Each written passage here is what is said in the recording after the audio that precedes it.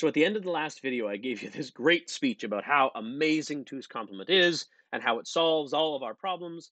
But of course, as is the case in most of these design principles, the success comes with some limitations and there are some trade-offs. And one of the big limitations of two's complement representations is a concept called overflow.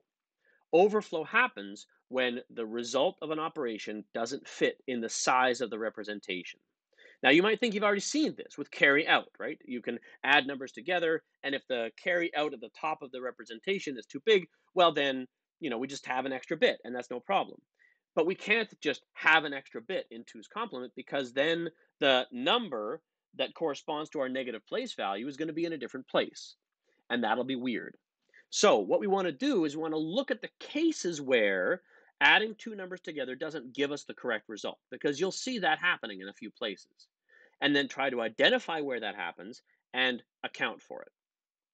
So here's an example of adding two positive numbers together that we expect to get a positive number, because adding two positive numbers together always gives you a positive number. But in our two's complement representation, we get what looks like a negative number. Let me show you what I mean. Here's 50 plus 21. 0 plus 1 is 1, 1, 1, 0, and 0. 1 and 1 is 0, carry the 1. 1 and 1 is 0, carry the 1. And we get a 1 in this negative 2 to the 6 column.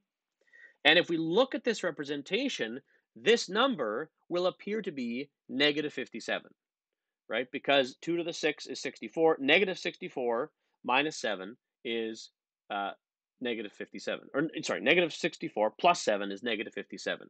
It shouldn't be negative 57. It should be positive 71.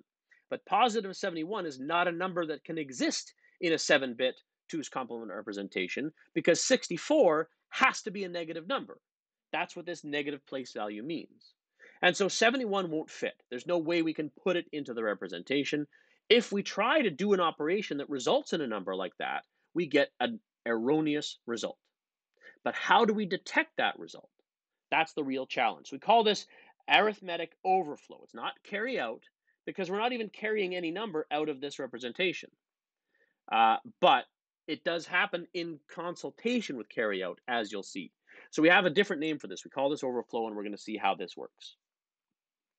Here's another example. Negative 50 minus 21.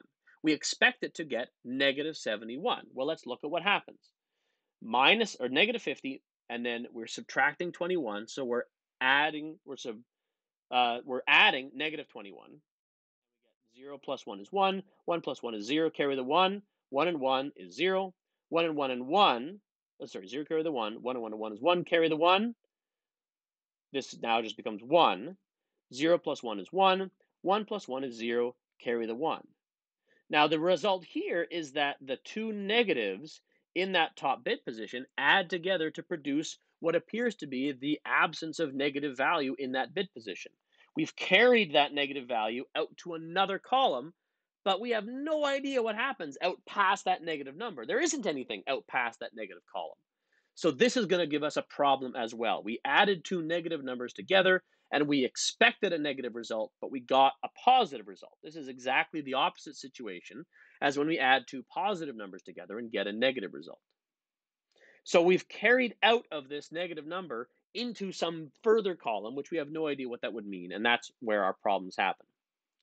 If we look at all of the cases when overflow happens, in fact, these are the two sort of representative cases when overflow happens. If we add two positive numbers together and get a negative number, or if we add two negative numbers together and get a positive number, that's when overflow happens. But we can identify that before it even happens by looking at the carry in this top column. If we are carrying into this top column, then there may be a problem, because it doesn't make sense to carry a positive number into a column that ostensibly has negative place value. And that's what happened here. We carry into this column and we get a negative place value, which is a problem. Same thing here. We're carrying out of a negative value and we get something weird happening. But if we have numbers that carry in but also carry out, then it's going to work out okay, because the value that we carry in is going to be canceled out by the weirdness of the negative value that we end up carrying out. In the same way, If we don't have numbers that are anywhere near that negative place value, then it'll be fine as well. If there's no carry in, no carry out, that negative place value doesn't even enter into it. And so our result will be the same. So all we have to do is look at the carry in and the carry out and look at those two happening together and say, if they are different, it's a problem. If they are the same, it's okay. So we have a gate that can do that, right? The exclusive OR gate can do that. It looks at the carry into and the carry out of that top bit, whatever that happens to be in our representation, and says if they're different, that's a problem. And we're going to raise a flag. Remember when we talked about arithmetic logic units, we have this idea of flags. We're going to raise a flag and we're going to say there was an overflow. Something went wrong. This value should not be trusted. If they are the same, in other words, if we carry in and carry out, or if we don't carry in and don't carry out, then we don't raise a flag. We can trust the result of our number that we got. So that is our overflow. And that gives us some indication that we might be interested in changing the size of our representation, should that be a thing that we are permitted to do in our logic, right? If it looks like we can't fit our representation, fit the number into our representation, we might want to make it bigger. Well, how do we make our representation bigger? We can't just add more negative value onto the front of it, but it turns out that we can. Because if we take a number here, for example, that is a 4-bit 2's complement representation, this has a negative 2 to the 3 and positive all the way down to 2 to the 0. If we want to add another bit to that representation, we can make the 5-bit representation negative 2 to the 4, and then 2 to the 3 is positive, right? So how do we get from here to here?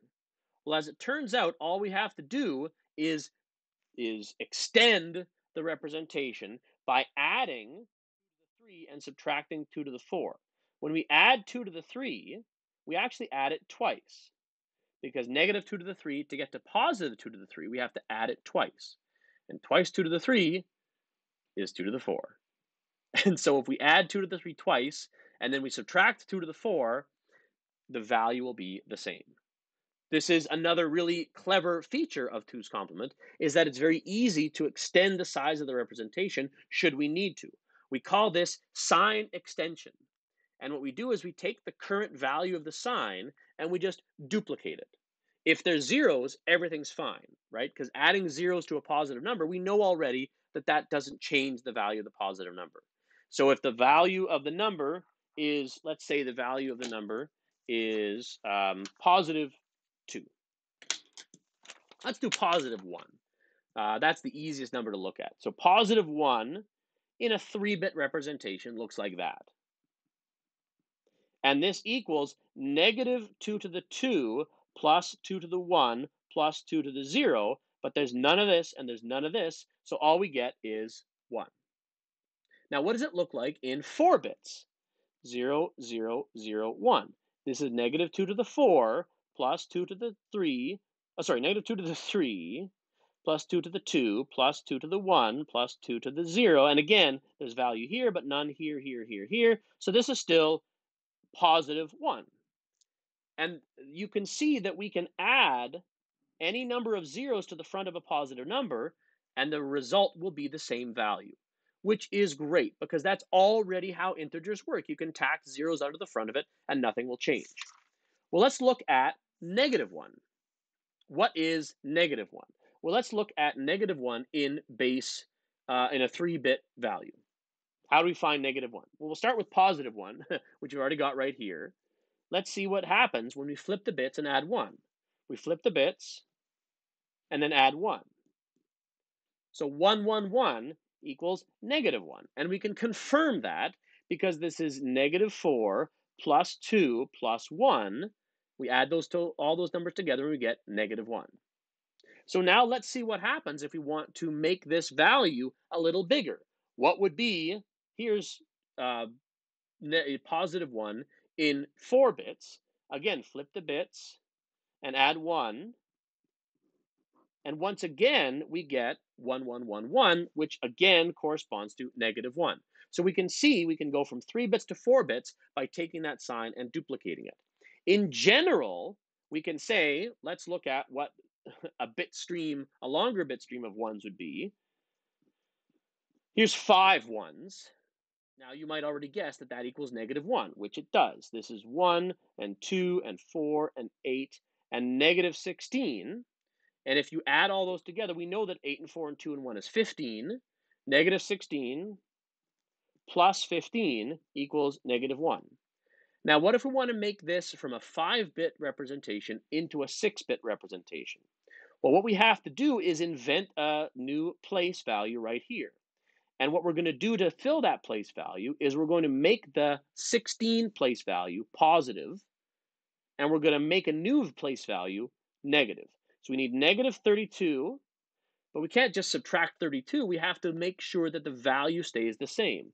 So we're going to add 32 again, and that's going to bring our -16 to a +16, because -16 plus 32 equals +16.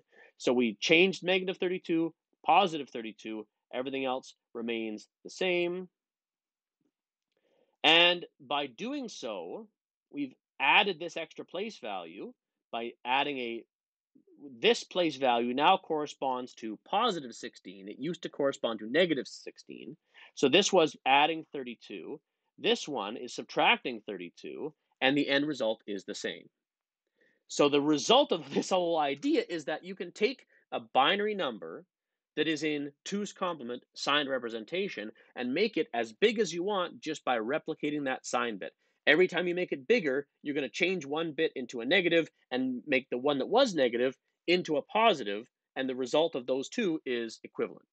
So this is going to give us a concept called sign extension, which is going to be very useful. But keep in mind, this will only work if you actually have a physical location to store this new information. You can't just invent bigger registers. So when we build out our computer, we have to take this into account when we're converting numbers from 8 bits to 16 bits to 32 bits. We're going to want to be able to sign extend that number. And as a consequence, also in this example, we see that all zeros means 0 and all ones means -1, which are good numbers to remember what they are.